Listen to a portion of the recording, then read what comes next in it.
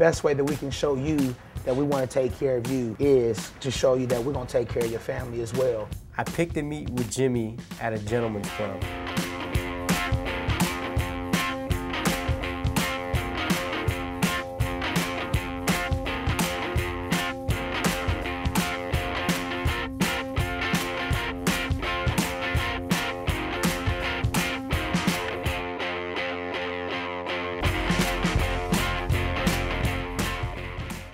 We're gonna be working with Jimmy in Diddy's studio with one of the top industry producers. How you doing? Hey, hello. How are you? All right. My name's Greg. What's up, Greg? D. Angeletti. How are you? I know, nice to meet you. Hi, Lauren. Hi, Lauren. How are you? Good. You want to sit down? I mean, D-Dot's a legend. He cut one of 50 Cent's first records. He worked with Biggie. Well, first I want to say it's a huge pleasure to meet you. I appreciate that. Thank you so much. Heard about you for years. Yeah. And don't make me sound too old, though, please. I want to, a lot of respect, man. Seriously. I appreciate that. Thank you so much. We have an artist called Jimmy Xross in the Mob. He's like a rock/hip-hop artist, and he likes to call his music like gangsta punk. Gangsta punk. And together it's gunk. Gunk, okay. Gunked.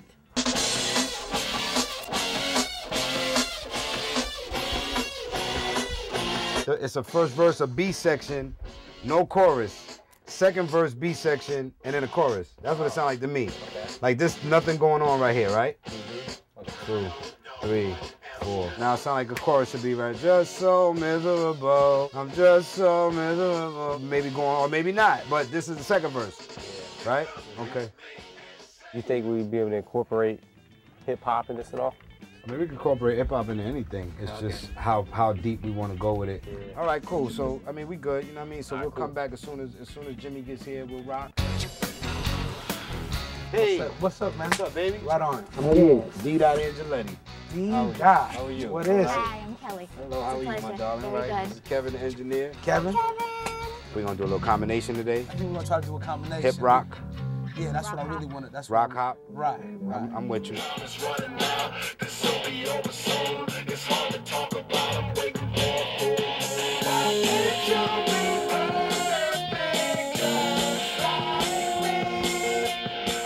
I thought about like a dun-dun, you know what I mean? Something like that where it's like, I mean, I got a bill, she never satisfied. Sound real like, right. You want to right. Like real, hey, you want to keep it more like, exactly. more rugged. Exactly. I want to get real rugged with it. Later on, we got to work with D-Dot in the studio with Jimmy. Working at Diddy's studio, dream come true, man. You come in the house, you on the couch, one in your mouth, and then you want to kick a motherfucker out. The time I spent, the money for rent. Rock and roll. Up on the mic, you don't understand. Like that shit sound like you in a concert in mud. Greg was laid back and said, you know, this is your song. You came up with it already. I think it's hot, and I'm gonna let you do what you do. The way I look at it is Jimmy recorded Miserable without me. We made this version more live, more amp, more hype. To me, I want the artist to set me up a little bit. When that verse come on, I really want to get excited. You know what I'm saying? Okay. I want to hear a lot of vocals. So you can go back and play it just to the drum, just so you get the vibe.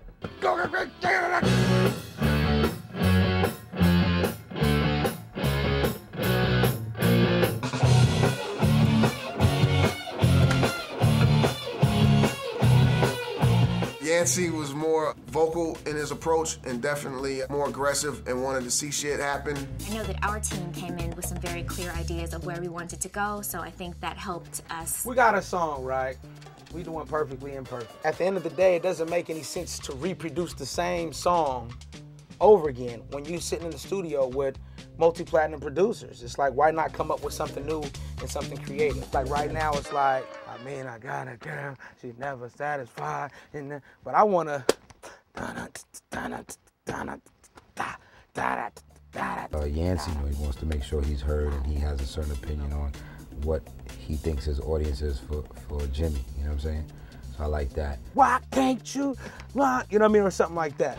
Why can't you be just like me? Why can't you be perfect just like me? Yancey is doing an awesome job today. He is not sitting back and taking a watching role. He's actively participating in the arrangement. You double up on the drums. Gotcha. Like, do do, Gotcha.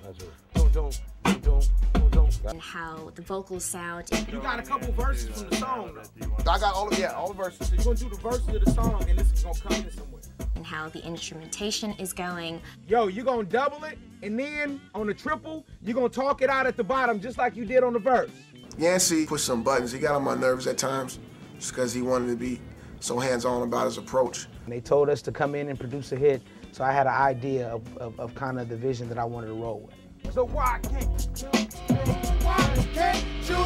be just like me? Why can't you be just like me? You know, hopefully it'll be a hit, we'll see. I think the session went great, you know.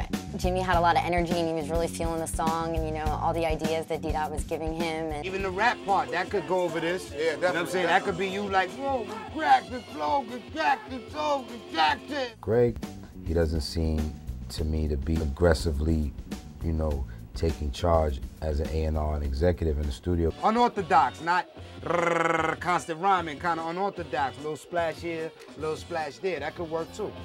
Greg, at the only point I think he let me down when he fell asleep, and everybody was tired as hell, but he was asleep. That only kind of irritated me a little something, you know, but.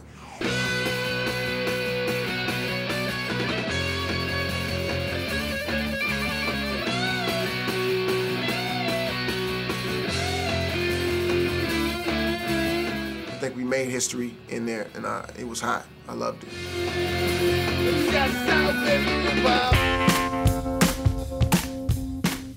I'm absolutely surprised Greg has gotten this far. Greg has the all-around qualities to be the CEO of a record label. I would definitely work with Yancey again, but I could never work for Yancey. Yancey should win this.